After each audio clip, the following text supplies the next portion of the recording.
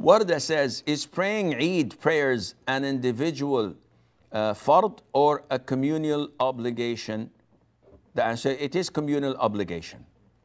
Can women pray Eid prayers at home?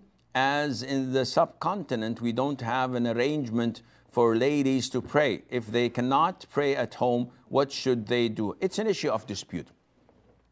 The majority of Muslims say that a woman or a person who misses Eid prayer should pray it alone or in congregation at home. This is making it up. There's no problem, but there is no khutbah, there's no sermon.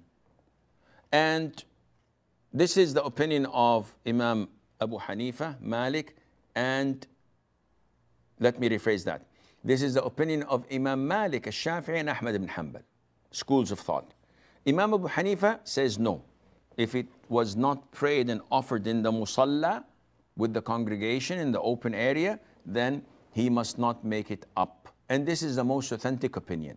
And this is the choice of Shaykh al-Islam ibn Taymiyyah and also Shaykh ibn Uthaymeen, may Allah have mercy on their souls.